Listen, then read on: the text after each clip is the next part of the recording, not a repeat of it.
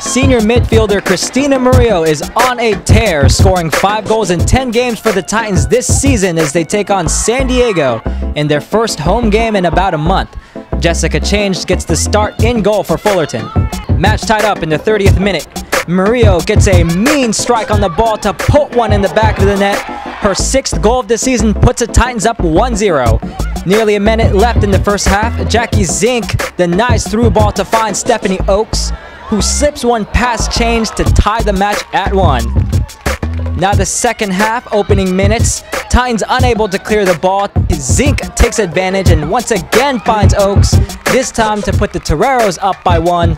And that's all she wrote. Titans end their non-conference schedule with a 2-1 loss to San Diego. These games, like our coach just said in the locker room, we get a clean slate. So these games were practice games for us to get into Big West Conference.